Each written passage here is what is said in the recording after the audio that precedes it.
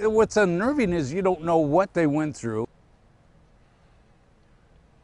New at 6, a surveillance camera catches this man going through mailboxes in Lakeside hours before neighbors find mail just tossed on the ground. As 10 News reporter Michael Chen found out, investigators may be looking at a possible link to other thefts.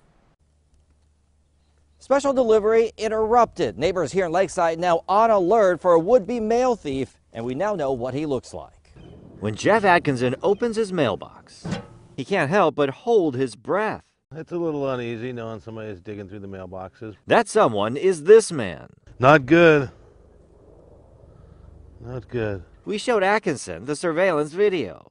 On Valle Vista on Wednesday night, just before midnight, a man looking through mailboxes. Soon after, this truck drives by. It just makes me want to be that much more careful. The next day, neighbors tell us they found dozens of pieces of mail scattered along the road. I think it's pretty brazen. This neighbor calls the video disturbing. What's unnerving is you don't know what they went through. A similar feeling 2 months ago in a different part of Lakeside, several miles to the south. All the mailboxes were hanging open. The mail of Monica Lurwill and more than 10 others discovered on the street and in a dumpster.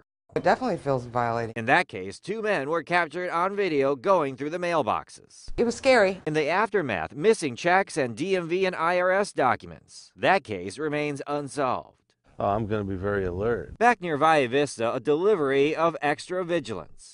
When my dogs start barking, I'm not going to tell them to just be quiet. I'm going to come have a look. Looking out for a man looking for a chance at your mail. Michael Chen, 10 News. Neighbors say they plan to contact the Postal Inspection Service to file a report. Sources tell us once they do, investigators will compare the cases to see if there is a link.